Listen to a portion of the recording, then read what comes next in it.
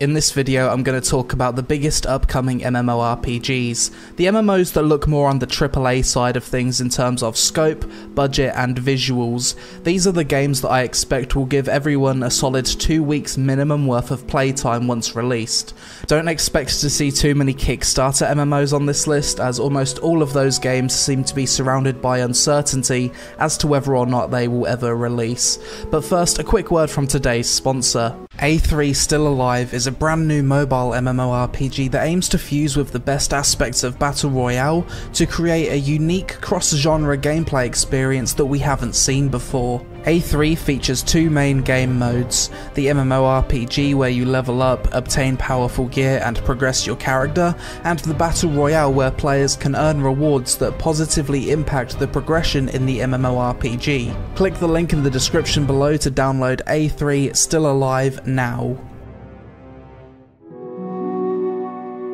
First up, we've got Crimson Desert. This is the new upcoming flagship title from the Black Desert Online developer Pearl Abyss. This game was initially announced 1 year ago and seems to be a more PvE and story focused version of Black Desert, but apparently it will still have all the stuff that people enjoyed about BDO, such as life skilling, PvP, and its top tier action combat system. I actually expect we'll start to see a lot more of Crimson Desert in 2021, as Pearl Abyss seem to be a developer that works extremely fast when it comes to making MMOs. It only took them just over 3 years to make the base version of Black Desert, and they churn out content for that game rather frequently.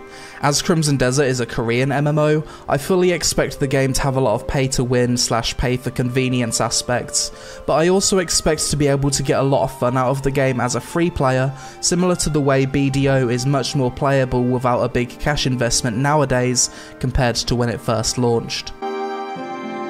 New World is an upcoming open-world MMORPG by Amazon Game Studios that's currently expected to be released in spring 2021, following quite a few delays. After playing both the alpha and beta of this game, I had a decent amount of fun with it, but there were so many fundamental game-breaking issues that the delay was absolutely needed. It's kinda hard to say what New World will actually be at release. The game started out as a sandbox survival PvP MMO, but over time it seems to be transitioning into more of a standard theme park. Regardless of how it ends up, I think New World will be a game that, when finished, will give at least 1 to 2 weeks of fun and get better over time with expansions and updates. As of September 2020, it was announced that Archeage 2 is in development and being led by Jake Song, the lead developer for Lineage 1 and 2 as well as Archeage. We don't know a whole lot about Archeage 2 other than there's currently over 50 developers working on it.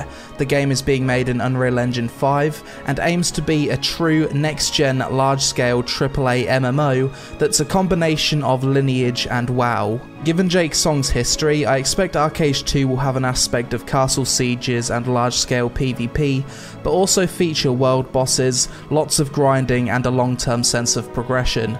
Hopefully they've learned their lesson from the fundamentally awful labour system that Archeage 1 had. As for the release date, we're currently looking at roughly 2022/2023 for this one. Ashes of Creation is probably the most highly anticipated upcoming Western fantasy MMO at the moment, and there's good reason for that. On paper, this is one of the most ambitious MMORPGs ever attempted, second only to Star Citizen. If you've never heard of it before, Ashes of Creation is aiming to be an open-world sandbox / theme park hybrid MMO that offers content for both PvP and PvE players in the form of dungeons, raids, world bosses, sieges, open-world PvP, guild vs guild, battlegrounds, player housing, and so on, all tied together by the game's innovative node system in which players build up the world. 2020 has actually been a great year for Ashes of Creation and has shown significant progress over previous years, with many core game systems working, people having tested the game, and this project no longer seeming like a pipe dream. Ashes of Creation goes into its Alpha 1 testing phase in spring 2021, so expect to hear a lot more about it then, but realistically the game is still a solid 2+ years out from a full release. Ashes of Creation is such a big project that it's hard to even say what this game is in this kinda short video, so if you'd like to find out more about it, then check out my video, Genuinely the Most Exciting Upcoming MMORPG. Elion is an upcoming Korean MMORPG that initially started out under the name Ascent Infinite Realm. This game is being developed by Bluehole, the same people who made Terra, and was initially announced late 2017. Following a beta test in 2019, the game received some fairly negative feedback, so the developers basically went dark for a year and completely changed the game's combat and many fundamental gameplay systems, rebranding itself from Ascent Infinite Realm to Elion. After playing Ascent Infinite Realm, these changes are definitely a good thing, as Ascent Infinite Realm kinda sucked. The combat was clunky, the flying combat was a gimmick, and I didn't really see much potential in the game. Now with the changes since the transition to Elion, the combat looks ultra fluid and fast paced, the large scale PvP seems really nice, and it seems like a more boots on the ground fantasy experience with a small amount of flying content rather than that being the focus of the game. Elion goes into Korean beta in December and already has publishing deals set up for EU and NA with Kakao Games, so I expect this to be an MMO we'll see release in 2021. Star Citizen is without a doubt the most highly funded upcoming MMORPG, as well as the most ambitious. This game has been in active development for 8 years already, and still doesn't seem to be too close to a full release. Despite this, some parts of the game are playable, and you're able to walk around, check out the shooting mechanics, and fly a bunch of spaceships around. I do think Star Citizen will release one day, but with the average MMO taking 5 years to make, and this clearly being one of the most ambitious games ever attempted, I wouldn't expect to see a full release before 2023. If and when it does release though, it will be every sci-fi gamer's wet dream.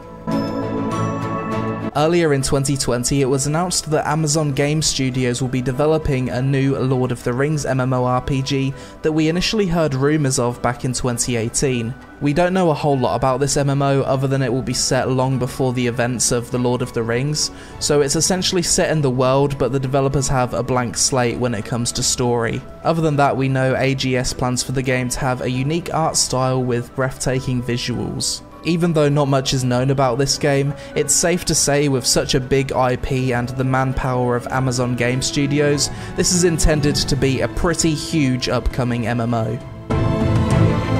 Core Punk is one of the few upcoming MMOs on this list that you will likely be able to play fairly soon. This is an isometric open world MMORPG that gameplay wise seems like half MOBA, half MMO. The game has stylized graphics, PvP, dungeons, crafting, gathering, quests, and all the stuff that you'd expect from an MMO.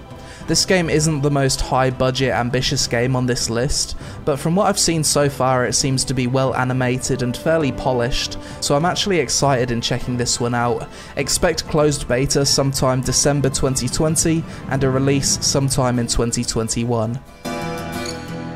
Project TL is an upcoming isometric MMORPG by NCSoft that's gone through many delays over the years. This game initially started out its life as Lineage Eternal back in 2011, but after having issues, the game went through some massive changes, upgraded to Unreal Engine 4, and rebranded itself as Project TL, releasing a trailer that got people quite excited back in 2017. 3 years later without a whole lot of news, and we recently got news that Project TL is aiming for a 2021 release on both PC and console according to an NCSoft infographic. No new gameplay has been released for Project TL, but with so many years of development and financial backing from NCSoft, I expect this to be a really big MMO if it does actually release. Blue Protocol is an upcoming anime, PvE and story MMORPG that I personally expect to be releasing sometime in 2021. I had the chance to play this game during its beta in April 2020, and it was actually a decent amount of fun. This is an instanced hub style game with fairly reasonable sized zones, world bosses, dungeons, quests, crafting, and a heavy focus on storytelling with cutscenes that make you feel like you're watching an actual anime. This isn't an overly ambitious MMO, and it definitely won't appeal to PvP fans, but for people who are looking for a casual PvE anime MMO, where you can just hang out and craft gear in a good looking world and enjoy some nice storytelling, this is a game you will most likely enjoy for a few weeks at least. But that's it for this video, guys. Sorry if my voice sounded off today. I recorded this with a lung infection, so I was really short on breath. What MMOs on this list are you looking forward to the most and why? Which ones do you think will succeed and fail? Let me know in the comments below. Shout out to Netmarble for sponsoring this video, links for that in the description below, and feel free to follow me on social media. Thanks for watching, I hope you all have a great day, and I'll see you again really soon.